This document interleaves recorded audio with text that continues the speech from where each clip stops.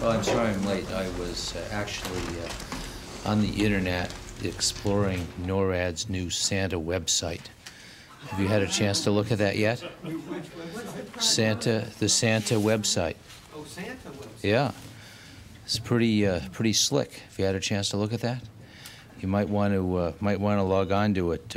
It's www.noradsanta.org, and it contains a lot of interesting information, including Santa secrets.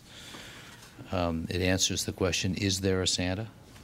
So it has a lot of nifty graphics, and all this is done free to the taxpayer and free to the government by organizations working with NORAD.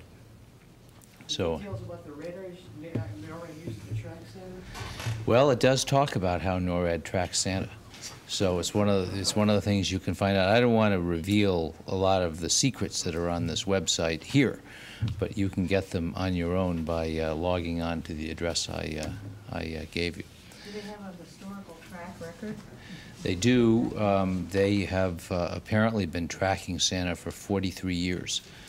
And they do have quite a lot of historical information. Some of it goes back several thousand years because they've done some research and incorporated it into their information base.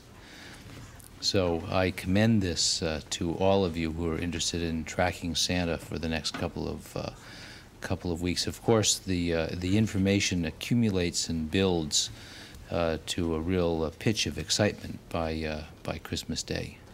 Is this the first year you have this website? This is the first year I've spoken about this website, and it's gone so well I may do it every year. I believe NORAD has done this in the past, but they do have a lot of rich history on there, so I urge you to log on and find out for yourselves. Any more questions about NORAD's Santa website? Are you through? I'm not through. If you have more questions, I'm ready to answer them on NORAD or any other topic. How does the Secretary feel about the release of Jonathan Pollard? The President has asked his senior advisors to... The President has asked the Attorney General and the Director of Central Intelligence and the Secretary of Defense to give him recommendations by January 11th, and Secretary Cohen will do that. And I think it's premature to discuss what his recommendation will be until then.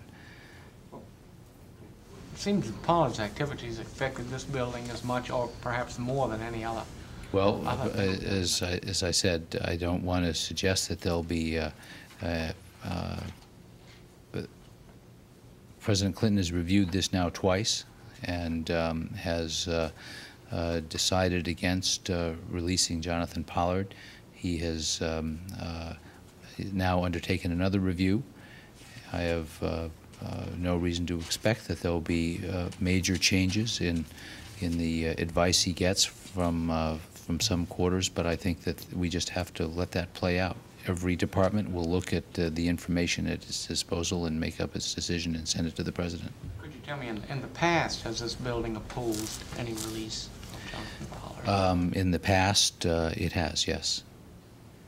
Is there anything in particular that the Secretary will be doing between now and January 11th, as you know, in preparing? Well, our goal is to pull together a unified Department of Defense position on this. That's the Secretary's goal. So he'll be obviously he'll be getting input from the Navy, and he'll be getting input from various intelligence offices in the Department of Defense, and he'll pull that together into one recommendation and send it to the President. Will you be reviewing the damage that was done by Pollard's espionage activity? I'm sure that various agencies will reassess the damage. Yes. Yes. Does he get a specific assessment from the Defense Intelligence Agency on this, or does that go? Well, I'm not. We haven't.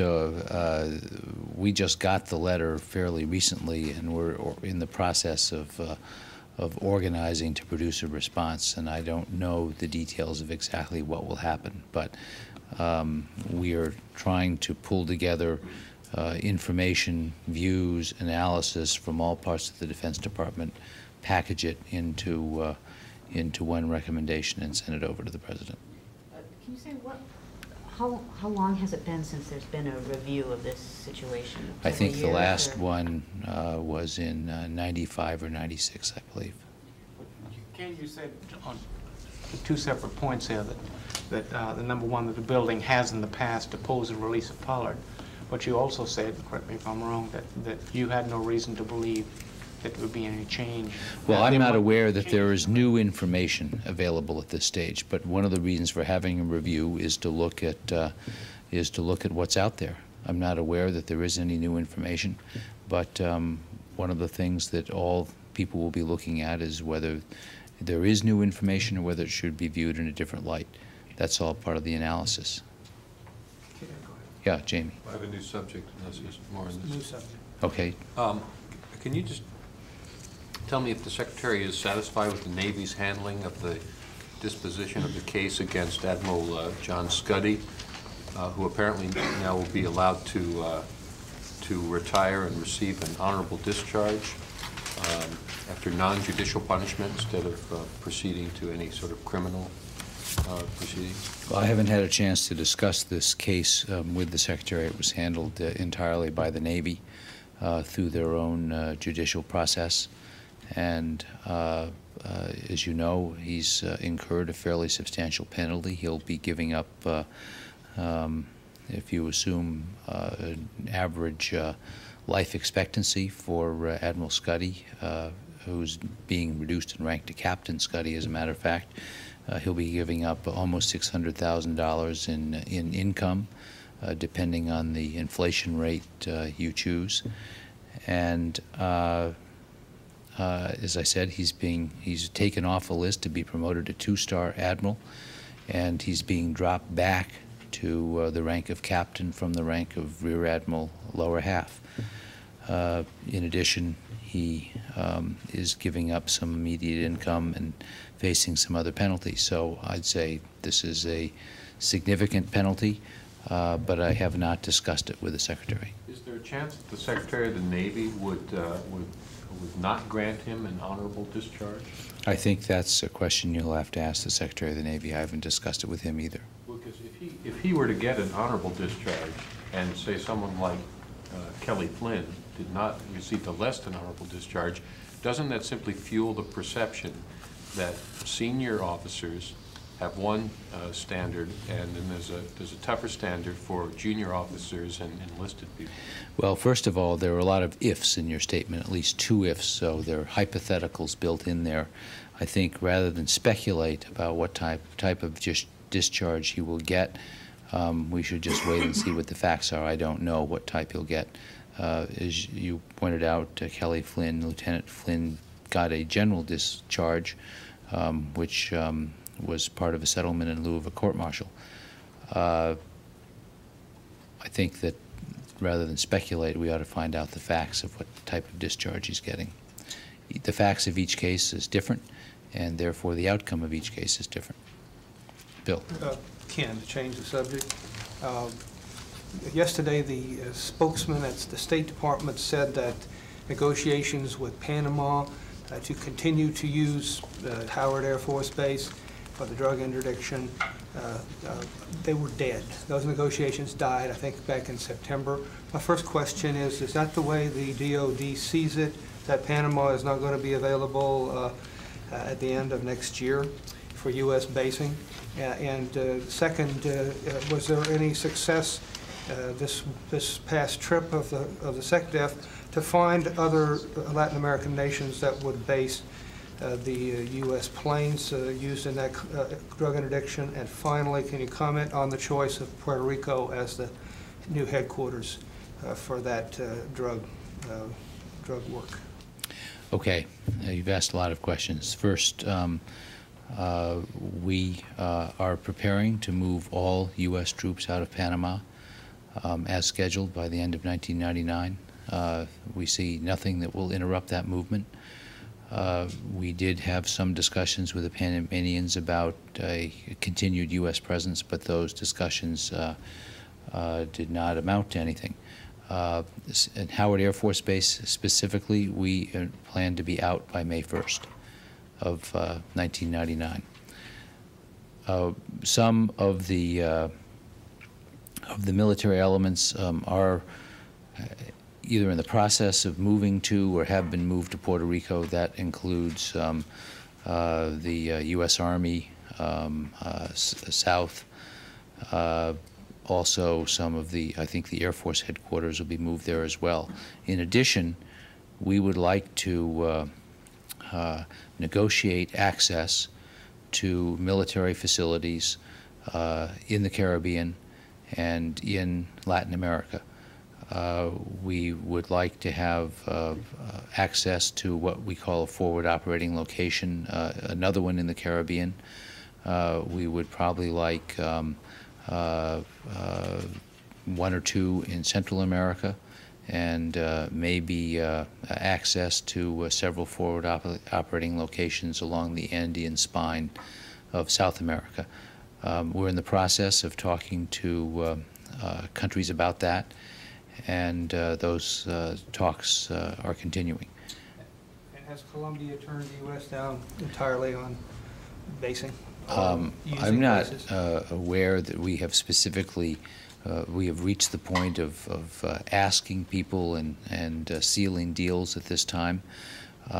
One thing that is very clear to us and to our friends in the region is that that a continued U.S. presence in the region has many benefits. And those benefits were demonstrated by our rapid response to the devastation of Hurricane Mitch. We had aircraft in Honduras, and as a result, they were able to begin rescue operations even before the storm had ended. And that probably contributed to saving hundreds of lives that might not have been saved if we didn't have helicopters and planes in the area. In addition, the fact that we had aircraft in the area at Sotocano made it easier for us to begin the aid flow very quickly. So I think there are a lot of benefits to continuing U.S. presence in the region. I'm confident that other countries appreciate those benefits, and I'm confident that that we will be able to negotiate access to locations as we need to. Yes? And I heard that the Secretary might address the graduating class at the Marshall Center in Garmisch on his upcoming trip to Europe. Can you confirm that, and possibly also he's currently scheduled to do that, yes. Do you have a rough sketch of the itinerary? What I don't have it on me, but we can get it for you. Yes? An F-18 question. The Secretary received a letter a week ago from Senator Russell Feingold of Wisconsin asking that he commission an Inspector General's review of performance issues on the F-18. The Senator asked that the IG look into this before the next batch of money, about $2.5 billion, be put on contract. What's the Secretary's current thinking on whether to launch or initiate an IG review? Well, the Secretary has been out of town most of the time since that letter arrived, and it seemed to me, looking back on it, it reached the press before it reached his office. I was very surprised by that. But I don't believe he's, I mean, obviously he'll look into the situation and respond to the letter. I don't believe he has done that yet. Can you take that as a question in terms of when you might respond? Because there's lots of... Well, we're going to respond to the letter, and I think probably the best way to handle it is when he responds to the letter. I'm sure Senator Feingold will release the response to the letter, but we'll try to release it to you as soon as we can. What's your response to the latest Iraqi charge that the use of depleted uranium munitions during the Gulf War has resulted in a health hazard that's resulting in increased cancer rates in Iraq? Can you comment on that? Well, I think that it's completely unfounded. I understand that Saddam Hussein or Iraq is holding a conference on environmental hazards or degradation in Iraq now.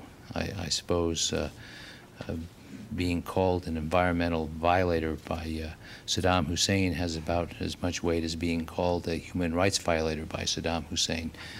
He attacked Iraq, he attacked Kuwait, and started a war which he refused to withdraw from Kuwait, and therefore provoked attacks by an alliance against him.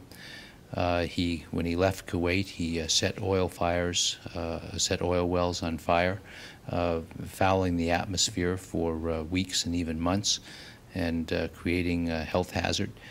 He has used poison gas against his own people, the Kurds, and he has used poison gas against the Iranians.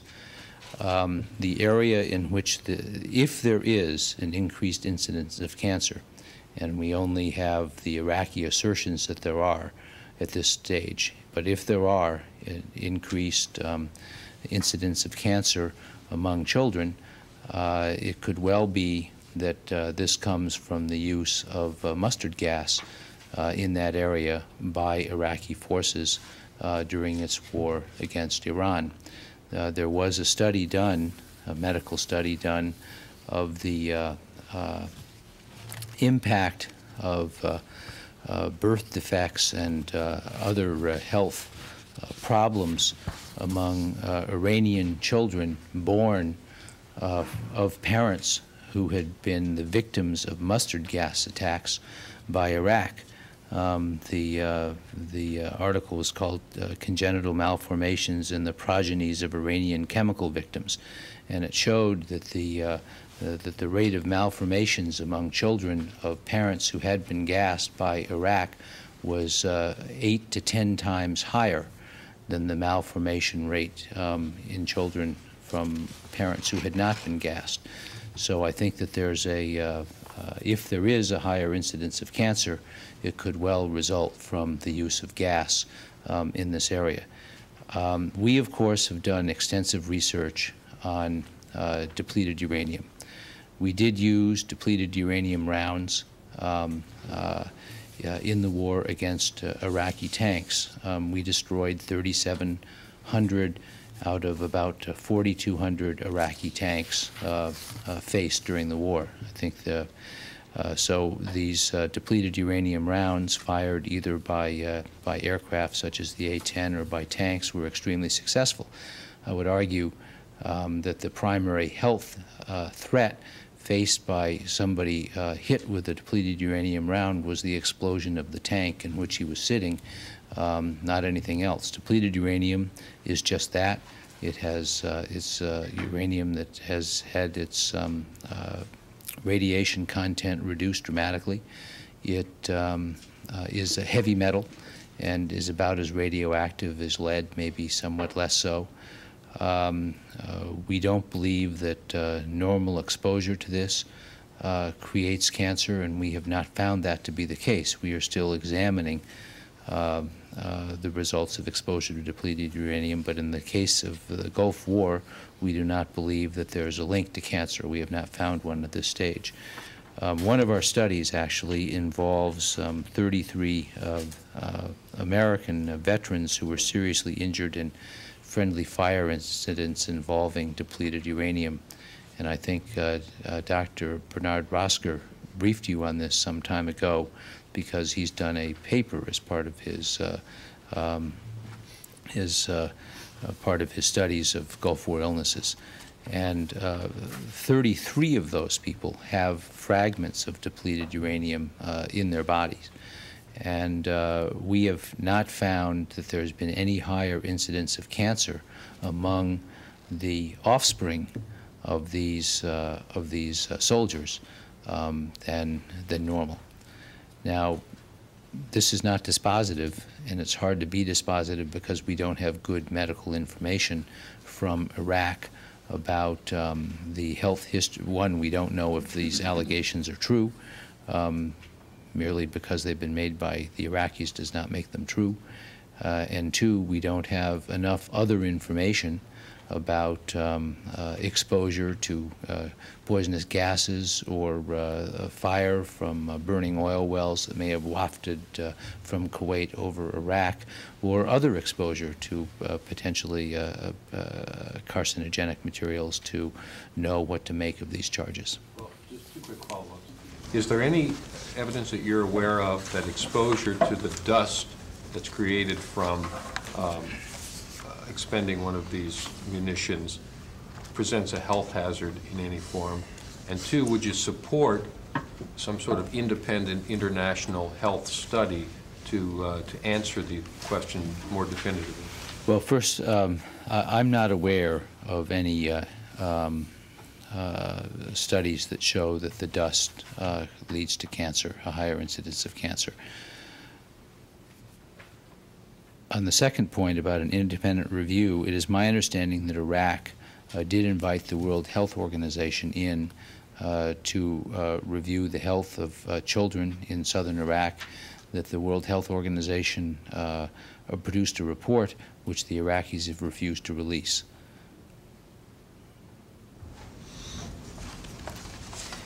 Yes, Brian. Sure. On North Korea, I was wondering if you can comment first on the Pentagon's response or any steps that might be taken following North Korean threats yesterday of putting its forces on alert over this issue of their suspected nuclear site, as well as what the Pentagon's latest estimate is on when they may test another missile. Well, I don't want to get into intelligence estimates or analysis. I've certainly read many reports in the press that there's an expectation that North Korea may test another missile this month. It's the third day of the month. I guess time will tell. We know that they have tested missiles in the past and assume that they'll test missiles in the future. So it wouldn't be hugely surprising if they were to have another test. It would, however, be very disappointing if they were to test again, because we've urged them not to proceed with tests, and we've urged them not to proceed with missile sales to other countries as well. And we will continue to urge them against further tests because we think it's destabilizing. Jamie seemed to be steering people away from an imminent test yesterday at the State Department briefing yesterday without going into intelligence details. Can you tell us, have there been any signs that they might be preparing for a test soon?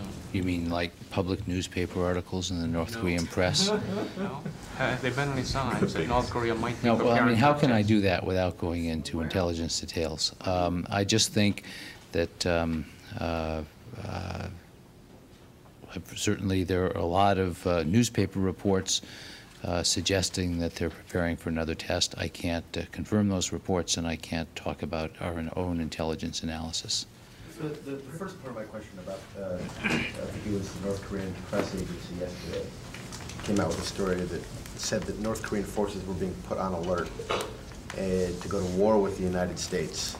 I'm sure to come to that over the suspected nuclear weapons site that we want to get access to. Have there been any changes in the status of our forces in South Korea in response to that? Let me, first of all, the North Korean forces have recently started their winter training exercise, which they undertake at about this time of year annually. Second, they from time to time make bellicose statements suggesting that they're about to be attacked. I'm not aware that there's any basis for these statements right now. They may be doing this more for internal reasons than for external reasons. I can't psychoanalyze the North Koreans and the public statements they make. Third, our forces in South Korea are very alert all the time. We monitor what the North Koreans are doing, And I'm not aware at this stage that there's anything out of the ordinary going on beyond the winter training exercises that usually take place at this time of the year. Fourth, were the North Koreans to miscalculate and take some unfortunately provocative action, we would be ready to respond very quickly and very decisively. Some of the North Korean statements by the North Korean military were directed at this new military strategy that calls for, U.S. military strategy that apparently calls for an offensive response in case of attack rather than just repelling a North Korean assault. Has the U.S. briefed the North Koreans in any generals talks on any, on what their strategy is now and any changes in it? We do not have a practice of briefing the North Koreans on our military posture or strategy, and I'm not aware that we've started recently. But let me address the bigger issue. There was a newspaper story alleging a new operating plan or strategy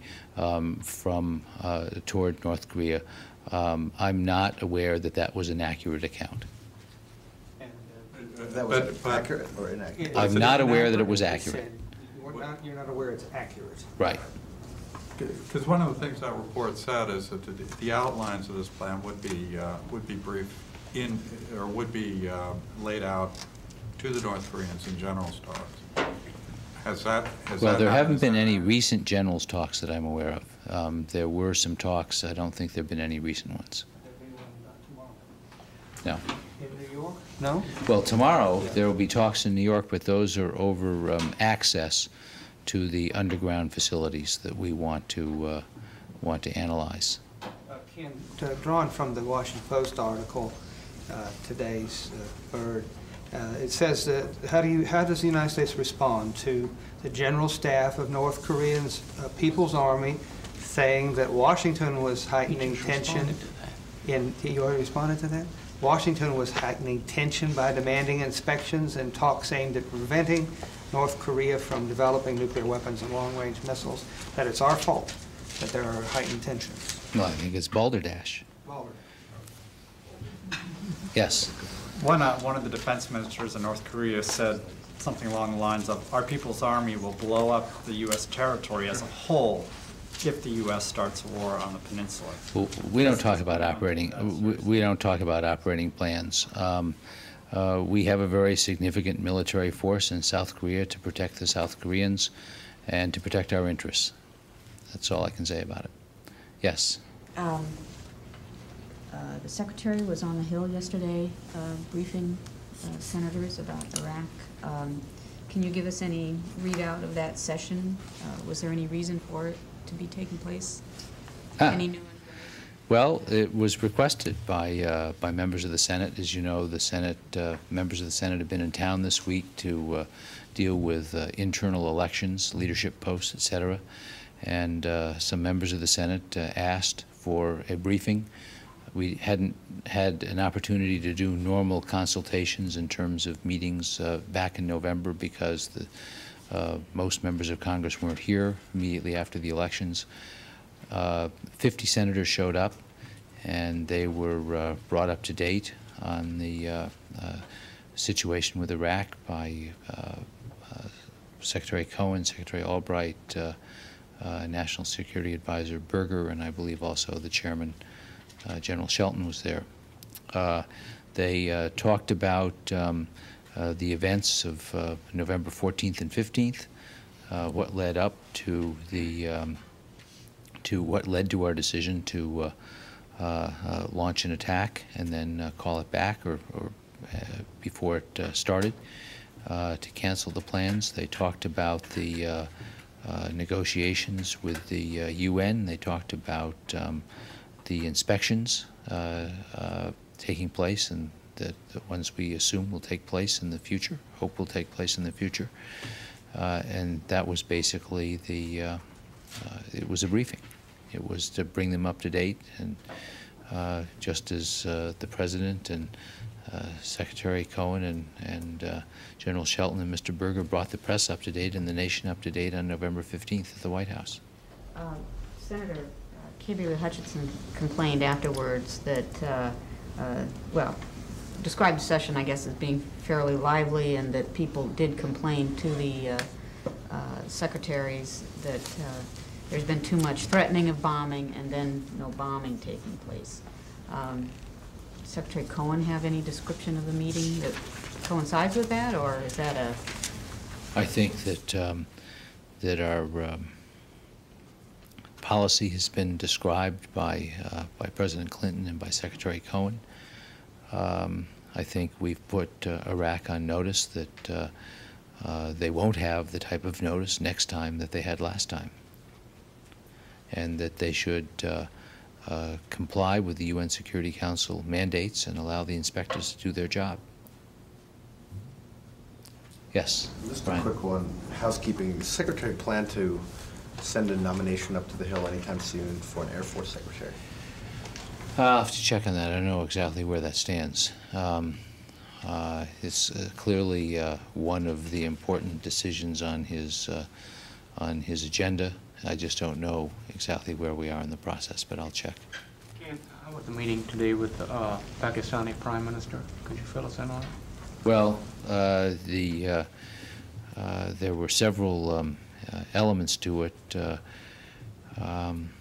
One, as you know, there have been some discussions between the Prime Minister Sharif and President Clinton about ways to resolve the F-16 controversy. Those discussions were continued here. I have no more details about those.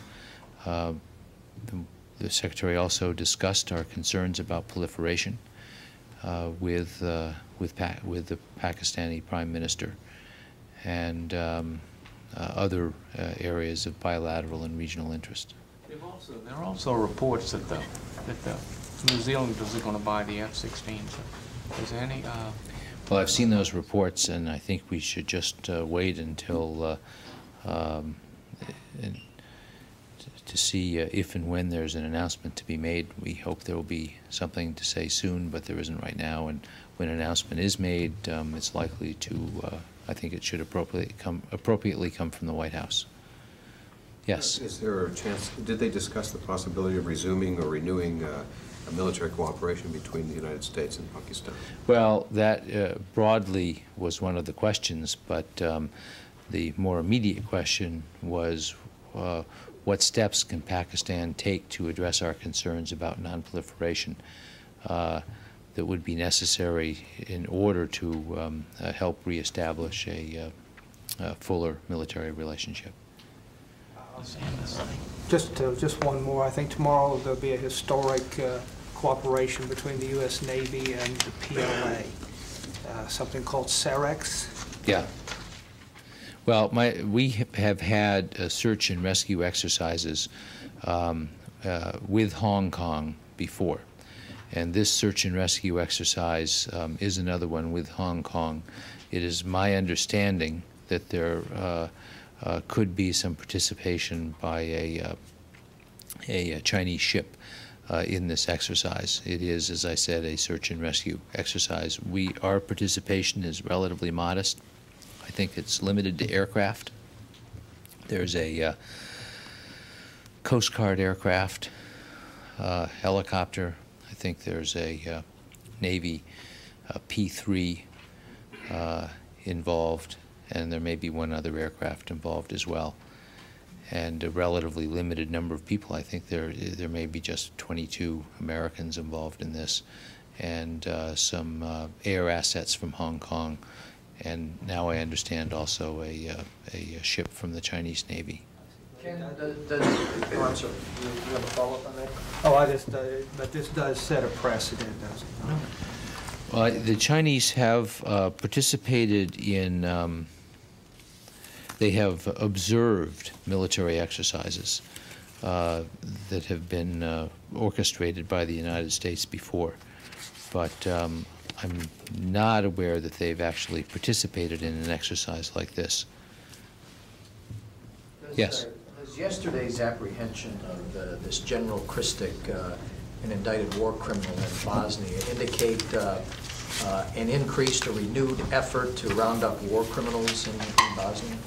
I think it indicates a continuing effort to make sure that war criminals are brought to justice in The Hague and tried to see if the indictments are if they stand up. From the very beginning, our policy has been that war criminals should turn themselves in or they should be apprehended by local police forces. In times when the S4 forces or I4 forces have run across war criminals in the course of their ordinary business, they have apprehended them and turned them over to the Hague for trial. That's my understanding of what happened this time. But our policy continues, and that is that all indicted war criminals should be in The Hague for trial. But this was clearly a trap set. I mean, this wasn't just in the normal course of business. This was clearly a trap that was sprung on Kristic when he arrived at the scene. So, I mean, does that indicate that we are going to become more active in enforcing the mandate out of The Hague? Well, the international community has, from the very beginning, believed that war criminals should be in The Hague, and we continue to believe that.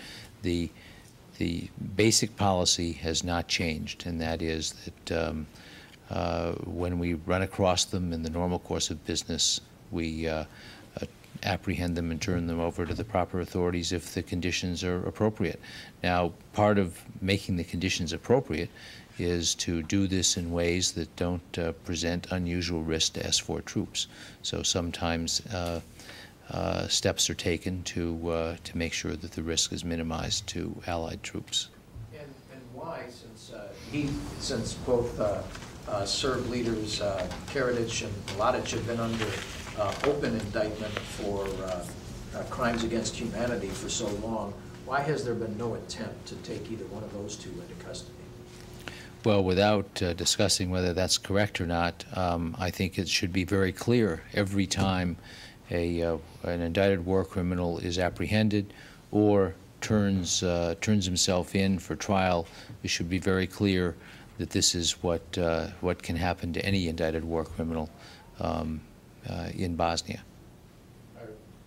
Did you mean to suggest that there have been active attempts to take Karadzic and No, I'm Mladic just not going into to. I'm just not going to comment on your characterization of it. The lesson is that that these indicted war criminals should be in The Hague for trial, and that applies to Karadzic and it applies to Mladic as well. Yes. Just a quick one back to the Pakistani F-16 issue. Although there hasn't been any formal announcement that they would go to New Zealand, is there an expectation on the Pentagon's part that if and when such a deal was made, that Pakistan would be reimbursed with the proceeds from such a sale? Because from what I remember, they paid a certain amount for these F-16s that they never received. And that's their gripe.